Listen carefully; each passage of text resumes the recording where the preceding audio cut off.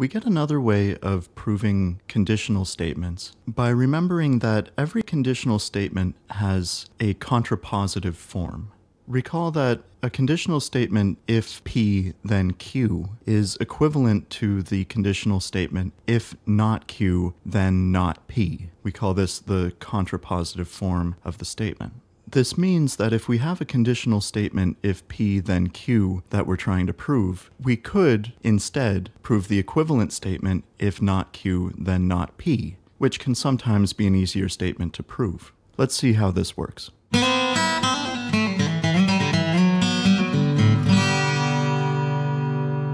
Suppose we're trying to prove the conditional statement, if P then Q. If we were using a direct proof, we would make the assumption that the antecedent P is true, and then we would be required to demonstrate that the consequent Q is true. However, if we look at this statement in its contrapositive form, if not Q, then not P, we get a different method of proof.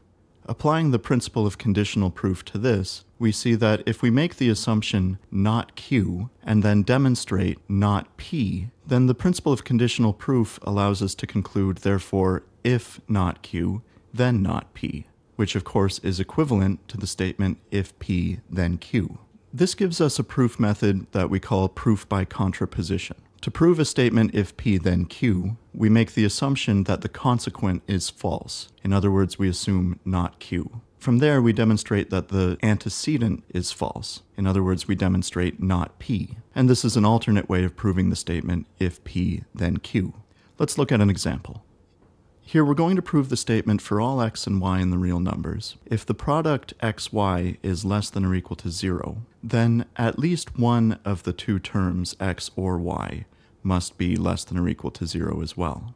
Writing the conditional statement in its contrapositive form, we have the statement if x is greater than 0 and y is greater than 0, then the product xy must be greater than 0. And this is a much easier statement to prove. Starting the proof, we notice that, again, this is a general statement about all values of x, y in the real numbers. And so we begin our proof by introducing arbitrary constants, x and y, in the real numbers. Next, we need to demonstrate the conditional statement, if xy is less than or equal to 0, then x is less than or equal to 0, or y is less than or equal to 0. And since we're going to prove this using contraposition, we start with the assumption that the consequent is false. In other words, we assume both x and y are greater than 0. From here, we're required to demonstrate that the antecedent is false. In other words, we need to demonstrate that xy is greater than 0. If we're able to do this, then the principle of conditional proof will allow us to conclude if x is greater than 0 and y is greater than 0, then xy is greater than 0, which is equivalent to its contrapositive form, if xy is less than or equal to 0, then either x is less than or equal to 0 or y is less than or equal to 0.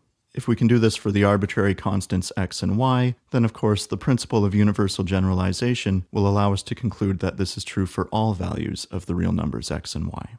This forms the general structure of our proof, and so all we need to do is work out a demonstration. Let's turn to a scrap piece of paper.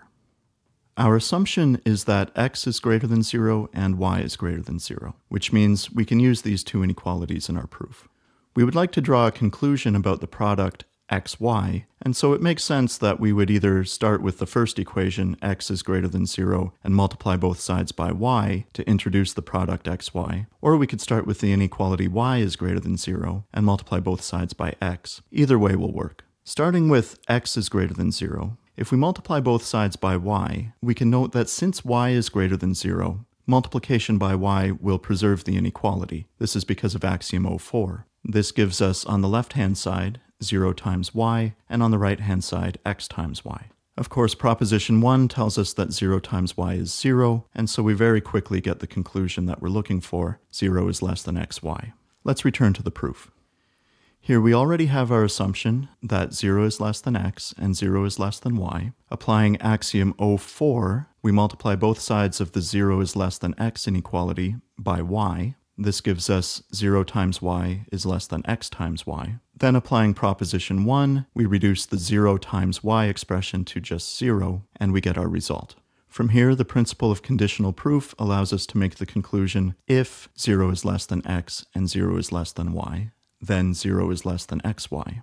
Expressing this statement in its contrapositive form gives us if xy is less than or equal to 0, then either x is less than or equal to 0 or y is less than or equal to 0, which is what we're trying to prove. All that remains is to say since x and y were arbitrary real numbers, the conclusion holds for all values of x and y in the real numbers. And this completes the proof. Let's look at another example. Suppose we wanted to prove the same statement, but using the number 1 instead of the number 0. In other words, we're trying to prove for all values of x and y in the real numbers, if the product xy is less than or equal to 1, then either x is less than or equal to 1 or y is less than or equal to 1. If we were to attempt this using a direct proof, our assumption would be that xy is less than or equal to 1, and we would somehow need to break that multiplication apart to draw conclusions about x and y individually. This is much more difficult to do than to start with an assumption about x and y individually and combine them by multiplication to get a conclusion about xy. For this reason, it makes sense that it would be easier to prove this statement in its contrapositive form. To begin the proof, noticing that it's a general statement about all real numbers x and y, we as always introduce arbitrary constants x and y into our proof. Then turning our attention to the conditional statement, having decided that we're going to prove this in its contrapositive form, we make an assumption that the consequent of the conditional statement is false. In other words, we assume that 1 is less than x and 1 is less than y. Following the proof by contraposition method, our job is now to prove that the antecedent is false. In other words, we need to demonstrate that 1 is less than xy.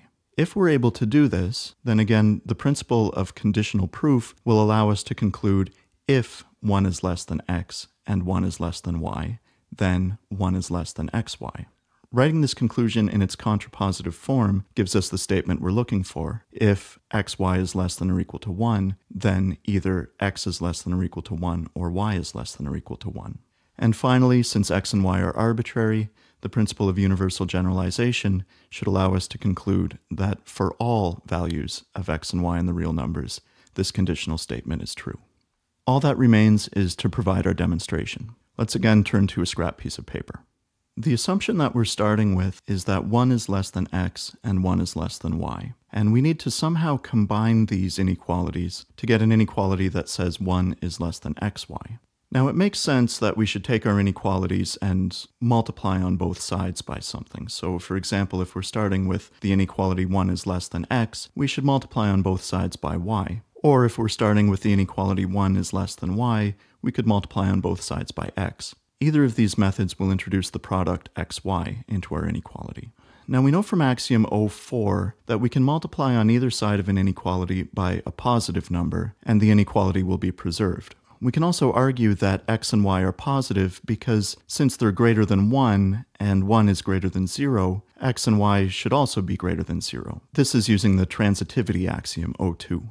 This means we can multiply our inequalities by either x or y, and the inequalities will be preserved.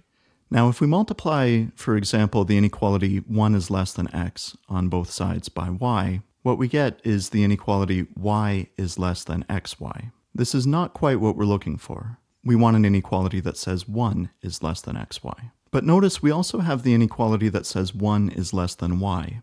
And so with the inequality 1 is less than y, and the inequality y is less than xy, we can again appeal to the Transitivity Axiom, axiom 02, to conclude that 1 is less than xy. And this is the inequality we're looking for. With this demonstration, let's return to our proof. Here we've already made our assumption that 1 is less than x and 1 is less than y.